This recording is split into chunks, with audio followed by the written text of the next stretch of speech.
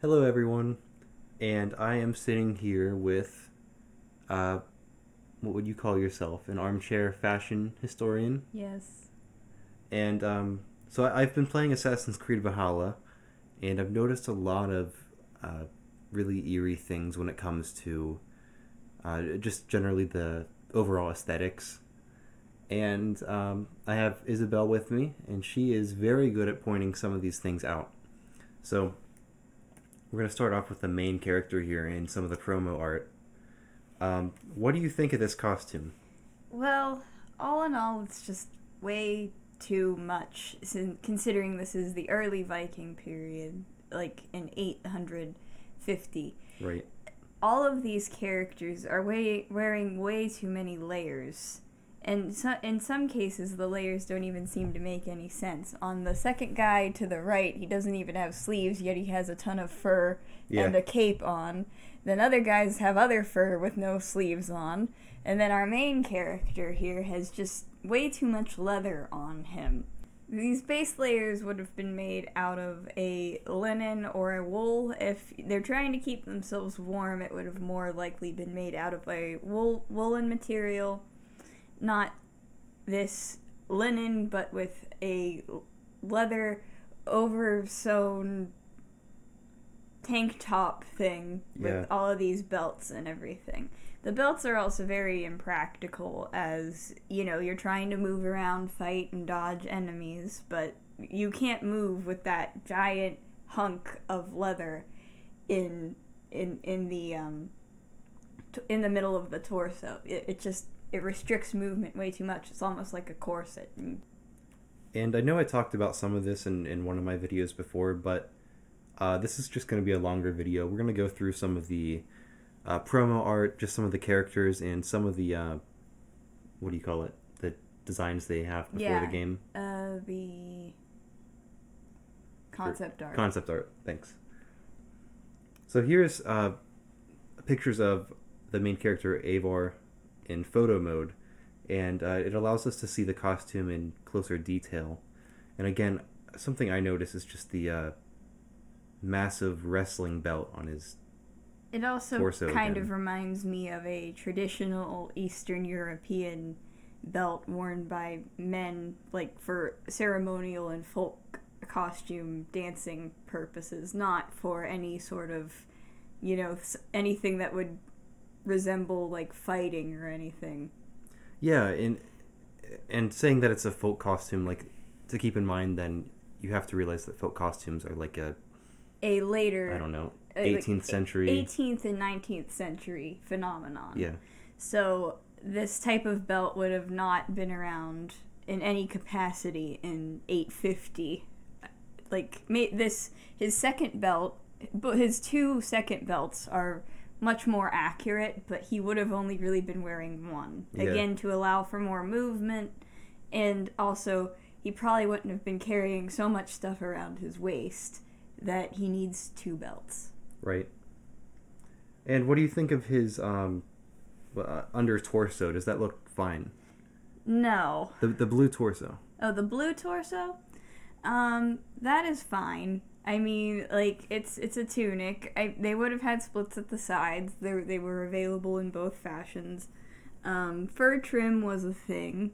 Right. So was the urn style design at the bottom. Design at the bottom. Yeah, that's pretty accurate to what I would think he would be wearing. But what I don't find accurate is that leather thing over top of everything. He might have been wearing some sort of protective layer, like maybe made out of mail, or or even plates sewn together. But usually those plates would be metal. It's not known if they were made out of leather yet. But this leather thing he has no uniformity to it at all. It looks like it's just random scraps of leather that he messily sewed together, and men would have known how to sew a tunic or a cover like this in a more uniform fashion. They knew that you could sew underneath things. He wouldn't have had this messy, overdone stitching. Right. You said it looks like Frankensteinian, like... Yeah. It's like trying to say, oh, look, this is rugged, a man made it, but the thing is, men would have been expert craftsmen at making things as well. It wasn't just women who knew how to sew. Yeah, I think you can see it on his pants here, too, a little bit. Yeah, well, that's patching, but it's nowhere near as bad as that. What she's talking about is all this right here, though. All these rugged stitching. Okay. Some concept art of Ivor. Pretty much see the same thing. Although here, it makes his shoulder piece even more noticeable. Yeah, and that shoulder piece is completely inaccurate for the period as well. Those things are called pauldrons, and they were not a thing till the 1400s, the early Renaissance. They tried to make it in leather to appear more early, but the fact is that the technology was not there to make such a garment till the 1400s, and most commonly that would have been made out of metal. And I don't know why they'd want to do that. I mean, that's, there's nothing like this in Norse or Viking culture. Like, yeah, that's a French thing. Yeah, something like that. French and English, not Viking. And then here we see, again, the stitching, ugly stitching again. And one thing we noticed about all these characters, though, is their legs usually look pretty good. Yeah, somehow they got that. Their boots are fine. They would have worn, like, the fur on the underneath side of the boot so it keeps you warmer. That's very common. The legs look okay. The pants could be a little baggier, but stylistically it's fine because it's sometimes still a it looks video baggier. game. No, then than that's others, good. Yeah. Okay, more concept art. Why is there a skull tied with shoelaces to his shoulder? That makes no sense. And on the pauldron, that is a Lord of the Rings character. That is not a 7th century Viking. 9th century. Or 9th century Viking. Yeah. And again, it's part of the entire Assassin's Creed universe, but hoods.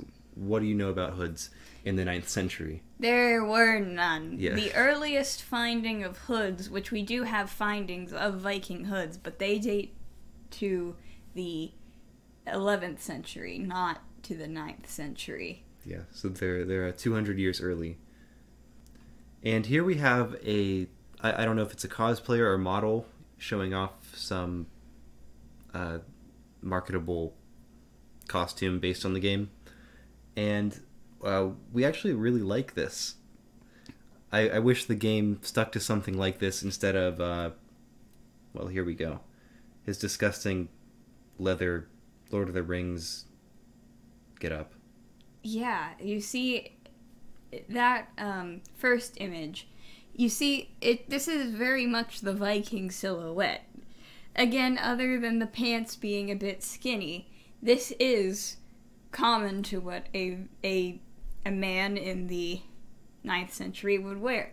The only inaccuracies here is this lacing on the side, because in the 9th century they made clothing baggy enough to last you throughout your whole life, and you could just pull it on and pull it off. You didn't have to make it close to your body in any sense. That was not a thing really till the 1400s. And then here we have some more concept art for female Ivor. And I actually tended to like this one better than the one they stuck with. I mean, of course, we still have too many belts here. Again, you can't move or fight and with that much pressure around your waist. Yeah. But then the female Norse people, they usually had like this belt where they would hook like tools onto. Yes. We see here that they hooked weapons onto. I don't know if they ever would have done that, but they took the liberty there. Mm-hmm. One thing that is inaccurate though is these striped pant leggings. Yes, stripes were not popular till around the 13th century, in which they would have only really been worn by criminals, prostitutes, actresses, and clowns. I do I like the armor and the protective layer that is over her tunic a bit better in this version, because it is closer to the sewn together small plate, like armor that they would have worn back then. The name of it escapes me. But I don't like that she has another leather thing underneath of that. Oh, she does? Yes. Oh, under her, or over top of her blue Yeah. tunic, which is long sleeve. Yes. Here's another version of her. It's sort of similar. She has a cape on here, same striped leggings. Although the tunic does look a little different. Yeah. Okay, this is something like a berserker for the concept art, and he is a big dude. But I think we have pretty much the same criticisms for him, except he has this weird padding here. Do you remember what that's called? We'll put it up on the screen. Can't remember it. Yes, but what I do know about it is that originated as a piece of Crusader undergarment that they would wear underneath their armor, and that would have been in the 12th century, not in the 9th century. This armor on his shoulder is much more accurate to what they could have worn, although there have been... It's debatable if they were made out of leather or if they just stuck to metal when making this type of armor. Right, and it's a more Eastern thing that made its way into Scandinavia. Yes, and they traded it from the Middle Easterns. Okay, yeah. And here we have a concept, a design that we really liked. We wish the main protagonist, Ivor, would have looked like this. Because the cape is completely accurate to how they would have worn it. They could have worn it under their shoulder like this, or over their shoulder as well. You could have pulled the cape over your head instead of having the completely inaccurate hood. The tunic looks nice, although I would have made the sleeves a little longer to be completely accurate. But even the pants are what they're supposed to look like. That is the pant thickness that average Viking men would have worn. And what I see being worn by people who research and do their study and go to reenact as Vikings. Yeah. And in the game, it makes me really frustrated that I don't really have the option to play something like this. The closest thing I get is the thrall's tunic. I like to throw on every once in a while because it looks the most accurate in the game. But it's one of those pieces that you start out with and you're not able to upgrade, so it's completely impractical to play with. And I don't think Ubisoft understands that you could have a character like this and you could still have plenty of customization. Yes. You don't need to introduce layers of fur and leather. Yeah. And just make it, because there are always going to be people that enjoy that more and more fantastical people, and they think that's boring, but I think there should be the option for more purist people like us who would maybe want to play something more accurate to what they actually would have worn in the time period, for people who are interested in Assassin's Creed for the history over the action. Absolutely. Okay, moving on, we have another Viking here with the similar padded armor from the time of the Crusades, as well as this Eastern leather plating. Is it leather here? No, yeah. I think it could be rusty metal, because see, it's kind of gray down here. So maybe that's accurate.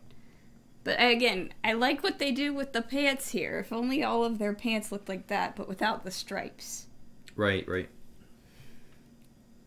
Okay, we have another, looks like a Viking hunter here. What do you think? I think it looks pretty good, despite the, He kind of almost looks like Sami. Yeah. Which I think is very interesting. That's like the color scheme pulls together like a Sami traditional outfit, which I think is very nice. I like the hat. Again, I can't tell what's going on at his midsection. I wish I knew more. That's what I was going to say. I like everything except this. Here, it's just a mess. And this is even with a lot of the characters that made it into the game. You can't tell when one layer ends and another starts. It just looks sloppy. Okay, another Viking. Pretty much the same criticism here, right? Yes. Again, but like what we were saying is, like, how could he reach all of his weapons with all of those layers on him? Wouldn't it, like, get tight, and wouldn't you overheat while fighting? Right. Imagine him using the arm we see on his right here, and picking up the sword in the middle. Imagine him lifting the whole way up with all this, he has fur, a blanket, or cape, a few layers here. Armor. Yeah. It seems pretty impractical to, pull that giant sword, which is also... very inaccurate to what most Vikings would have had. Maybe unless he's, like, if he's, like, I think he was a Jarl, so, like... oh, yeah. That would make sense. He's a nice helmet, too, so that would explain it. Okay, another Viking concept art. And again, you see the stripes. And also, a thing I pointed out is that it is very unclear if men would have worn this type of brooch. That is more similar to the female shield brooches that they would have worn to connect their apron dresses together. It also kind of looks like a 1930s sweater clip, but those were also just worn by women. There's no evidence of men wearing these type of brooches. Okay, so this is Sigurd, who is the main character's brother. This is the concept art here. I'm not sure this exact design made it into the game, but it's pretty similar. He has bare arms here, which is a little weird. I think the center one is the most. Yeah, the center or last one. Here, I have a picture of him here. What do you think of this? This midsection. You take the inaccuracy of the Crusader quilted undergarment, and then you make it leather, which makes it doubly inaccurate, because they would not have had the quilting techniques, let alone quilting leather techniques, in the 9th century. It just makes absolutely no sense. And also, he just kind of looks like a car seat. Yeah, I was trying to think of, like, what I could compare it to. I think it looks like one of those outfits where you, like Superman outfits for kids, where you have, like, a puffed out chest. Yeah. It just doesn't look good. Like, and also, it has a hoodie on it as well, which... right. Would make no sense even with the Crusader undergarment. Yeah. Okay, here we have Ivor the Boneless. Metal eyelets at the bottom. Right. He looks like a shoe. Metal eyelets are Victorian. They had maybe sewing eyelets, but that's still like a 1300 sort of thing that women would use to get themselves in and out of their dresses. They would not have had giant metal eyelets. Those are like shoelaces. Those make no sense.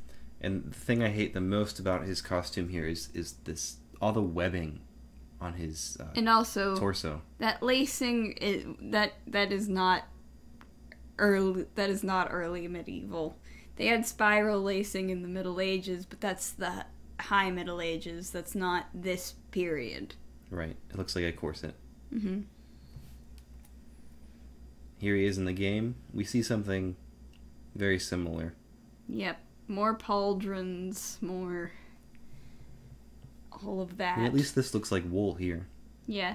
Which is, And also, all the characters, even if they're not assassins, have gauntlets, which doesn't really make a lot of sense either. Yeah, we talked about regardless of if they're assassins or not, they still sort of follow the silhouette. Yeah. All characters sort of have the... fur at the shoulders to make them look extra broad. They have a hood. So this is one of the seer enemy characters. There's no real evidence of anything like this. We understand, they take their liberties and they try to be creative. But this is completely ahistorical. Other than her shoes, this looks like an Alexander McQueen runway piece from 1997. He was a surrealist fashion designer that played with dark elements of nature, and that's what this looks like. It doesn't look like something that someone just pieced together in 850. Yeah, you're right. And we understand having like antlers or something, but I don't. They're understand. Not even the antlers make no sense because they're not placed where normal antlers would be. The one in the center is the most, I think, all right one because that's where the antlers would be. Okay, another main character. Here she is in the game, though. One thing I noticed right away is her necklaces, and I really like it. Yeah, those are completely accurate to what women would have worn. And her brooch is here. Yeah, especially since she's Sigurd's wife and he's very wealthy. Like, she would have had a lot of necklaces, a lot of beads. Good point. Because they did wear their wealth on their necklaces. Again, here's another Polish Highlander belt. There. Yep. Also gauntlets. At least we have spiral lacing here instead of corset lacing. Oh, really? Yeah. Okay. But still, that's a late Middle Ages thing. I wouldn't say that's accurate for 950, but it's not Victorian corset lacing. Much to say about her that we didn't say already? She has a lot of furs coming out. A lot of fur there that doesn't make a lot of sense. And again, she has her breasts uncovered, and if you have that much fur on, you might want to try to cover your breasts with it so you are warm. Yeah. I have nothing wrong with the cleavage, but if she's trying to be warm, you shouldn't have your cleavage out. And this is an accurate... tablet woven belt. Okay. But again, she would have only really had one belt, not 2 or 3 or however many. What's with these random straps just coming out of her underside, you know? That makes no sense. Those look like 90s club kid fashion. Like cyber goth, droopy pants, parachute pants. Her headdress looks more Slavic than Viking. The jewelry at the top, although not symmetrical, it resembles temple rings in a lot of ways, which would have been worn in northwest by Northwest Polish Viking women, but not by Norwegian, Danish Viking women. Right, and she's supposed to be a Norwegian, and this middle picture right here, she looks Native American. You know, she looks Aztec almost. And she has like zebra and cheetah fur on her. Oh, I didn't even notice that. Yeah. I think we even have some more. Yeah.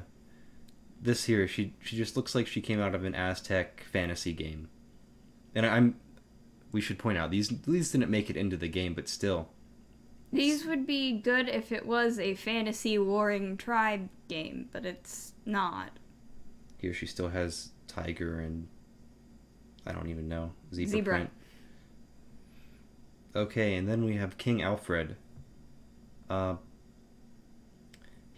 We sort of have to look at it with a different mindset now because, you know, he's the king of Wessex, so he's going to be much wealthier and involved in Christendom. So, are we sure on this, what would we call this here? It's a vestment sort of garment, which I can tell is probably Byzantine inspired, but what doesn't make sense about that is the fact that it's only thigh length. These Byzantine tunics would have been at least to his ankles. They would have been...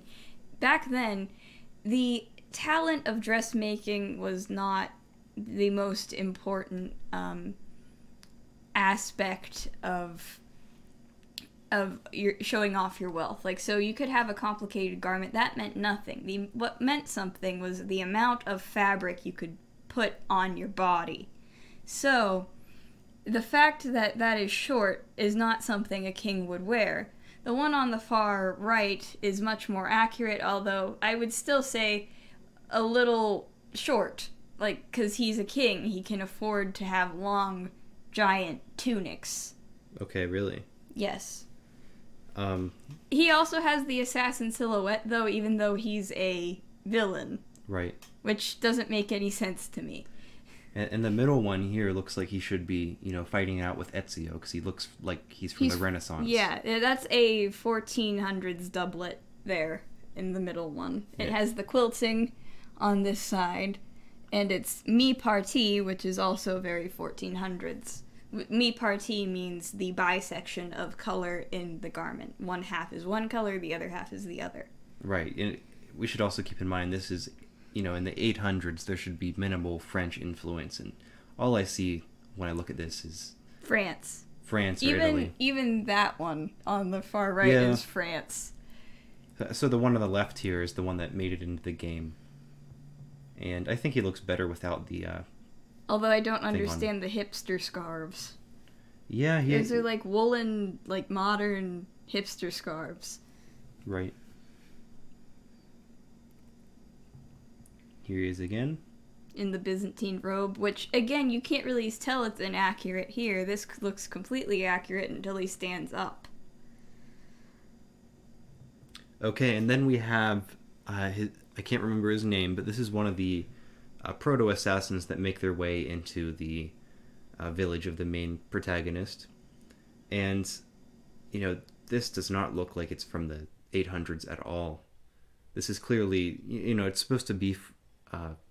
it's supposed to resemble something from the first Assassin's Creed games, which takes place during the First Crusade, but this should have no place in the game, really. Yeah, the plate armor on his shoulder, the straps around him, the crusading-looking tunic, it all just makes no sense. Okay, and then we have Harold Fairhair, which is interesting because he actually has less layers than, like, Ivor. And his outfit would be completely fine, I think, if you didn't have that wrestling belt. Now, that doesn't even look like a traditional costume belt. That just looks like a wrestling belt. Right. And something I noticed, too, is why is his tunic so dull?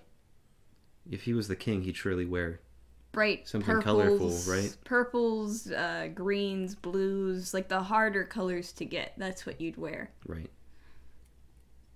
Okay, this is Rollo, the founder of Normandy, Viking Normandy. But if you watch Vikings, you might confuse him for Ivar the Boneless because he looks exactly like the Vikings' design for Ivar the Boneless. Especially the hair. Especially the hair.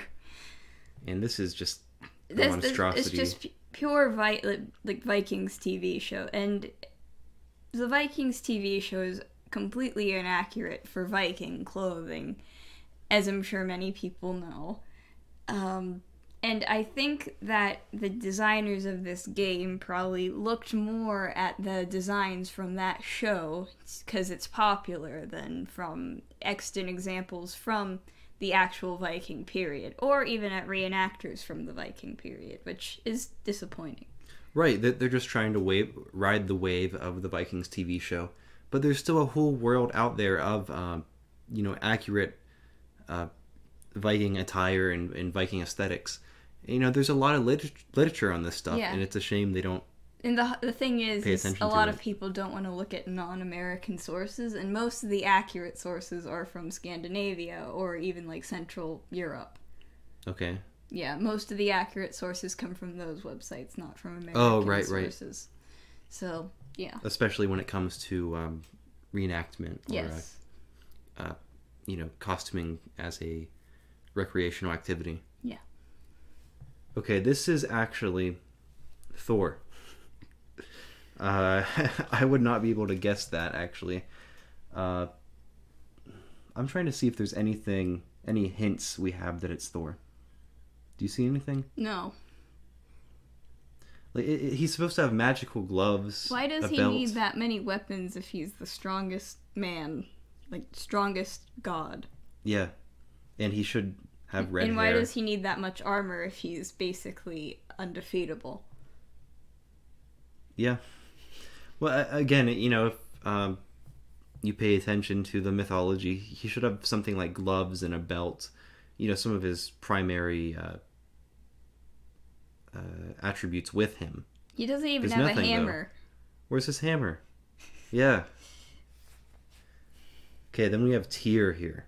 The god of war. This is the god of war. He looks like a CEO of a donut company. Yeah.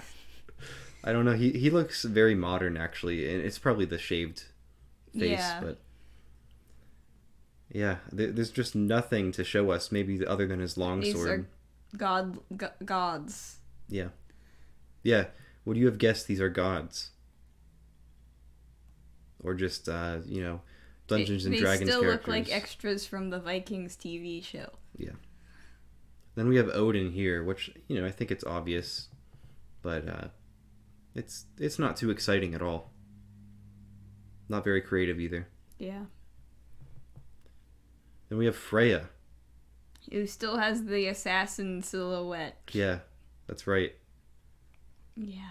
Nothing to really tell us that either. She looks like she could be a background character. And she's a god. Why is her tunic all tattered and horribly sewn as well?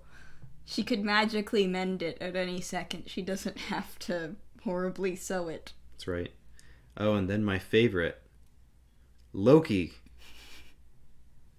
Like his assassin's gauntlets.